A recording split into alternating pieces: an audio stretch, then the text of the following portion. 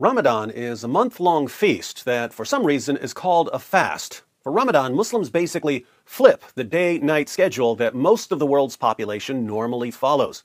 So many people around the world normally eat their last meal in the evening at dinner, let's say 6 o'clock p.m., then they eat again at breakfast, let's say 6 or 7 a.m., so there's a 12 or 13-hour gap between meals.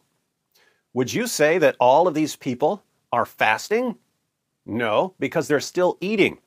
But during Ramadan, Muslims reverse that schedule and do some extreme binge eating. They gorge themselves with food right before sunrise, then they don't eat during daylight hours, then they gorge themselves with food again after sunset.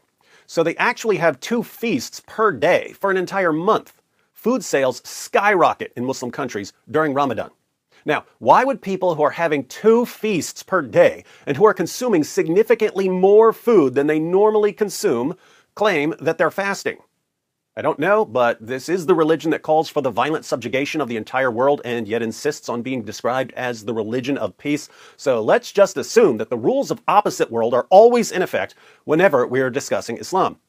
An ongoing problem with basic Muslim practices like the Feast of Ramadan is that everyone in society is supposed to at least outwardly conform to the practice. So every year, reports emerge of people being arrested for eating during Ramadan. We'll look at one example. Morocco World News reports. Morocco's General Directorate of National Security arrested around 80 people on Wednesday in a cafe on Boulevard Anfa in Casablanca for publicly eating during the holy month of Ramadan. According to reports by local media, many of those arrested are teenagers from surrounding international schools. The videos shared on social media showed dozens of young people in front of the cameras with blurred faces in police vehicles. Residents interviewed by local media said that the cafe's owner is a Chinese woman and that they have already filed several complaints about the cafe for constant loud music and cigarette smells, but nothing has been done. A person has the freedom to choose whether to practice fasting during Ramadan or not. This, however, should not be done publicly out of respect to all of us who are fasting, one resident said to local media. You've got to love the definition of freedom here. Yes, you have the freedom to eat or not to eat, but only if you hide what you're doing. You can't eat publicly because that would make it harder on those of us who are feasting twice per day. We gorge ourselves with food before sunup, and we don't get to gorge ourselves with food again until after sundown. So don't make us uncomfortable by letting us see you eating somewhere between our 2 daily feasts. Publicly breaking the fast before the Maghrib sunset prayer in Morocco can result in penalties of up to 6 months in prison.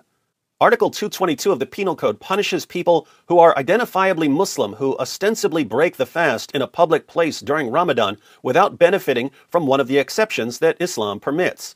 This incident is not a first in Morocco. Every Ramadan comes with reports of police arresting public fast breakers across the country.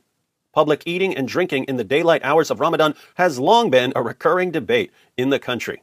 This article continues, the link is in the description box, but I wanted to read part of a follow-up article that explains the reasoning a bit more. The arrests have revived a debate around the law prohibiting eating in public, with many activists calling for the law to be repealed. Article 222 of the Penal Code prohibits breaking the fast in public without a valid reason for people who are identifiably Muslim. Advocates of the law cite Morocco's status as an Islamic country and argue that since the majority of people during Ramadan are fasting, breaking the fast in public can cause discomfort and infringe on practicing people's freedom. Notice, if you eat in public during Ramadan, you're infringing on the freedom of practicing Muslims who aren't eating in between their feasts. How are you infringing on their freedom by eating? You're not making them eat, so how are you infringing on their freedom? These people really seem to think that freedom means freedom from ever seeing anything you don't like or don't want to see. So other people only have freedom, let's say freedom to eat, as long as it doesn't interfere with your freedom to never see anything you don't like or don't want to see. And this is the heart of Sharia. Sharia isn't just chopping off hands or executing apostates. Sharia involves prayer and fasting and all sorts of other practices. But there's always an effort to apply the rules, even rules about basic religious practices, to Muslims who don't want to follow them and to non-Muslims. That's very different from the rules of other religions. The rules of Christianity are for Christians, In the New Testament, if you didn't want to follow the rules of Christianity, the response from the church was, there's the door, use it. But in Islam, the rules are to be imposed on everyone, the entire world.